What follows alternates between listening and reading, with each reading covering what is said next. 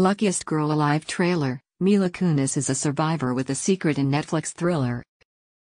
What happens when Lady Luck is down, out, and in need of a reinvention after a traumatic attack? Mila Kunis stars as the titular Luckiest Girl Alive in the Netflix adaptation of Jessica Knoll's best-selling 2015 novel of the same name. The film premieres in select theaters September 30th and will stream on Netflix October 7th. Kunis plays New York Times Magazine editor Ani FaNelli, who seems to be living the perfect New York City life, with the best fashion, best friends, and best fiancé, Wittrock. Ani has it all, until the director of a true crime documentary approaches her to relive a shocking incident from her prestigious high school. Ani is forced to confront a past that threatens her future. "I don't know what's me, and what part I invented," Kunis as Ani says in the trailer. Cruel summer breakout Chiara Aurelia plays the teen version of Ani, with Thomas Barbusca, Scoot McNairy, Justine Lupe, Dalmar Abuzaid, Alex Barone, Carson McCormack, and Jennifer Beals also starring.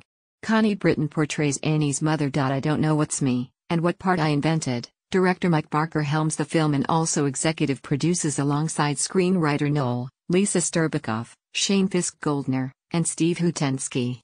Lead star Kunis produces the film as well as Bruna Papandrea, Jean Snow, Eric Faig, and Lucy Cadida.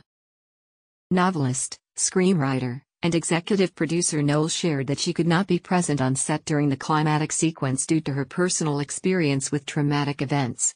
Former Cosmopolitan editor Noel revealed in 2016 that she was gang-raped as a teenager. Noel penned a personal essay for Lena Dunham's Lenny letter saying that Luckiest Girl Alive helped her confront her trauma.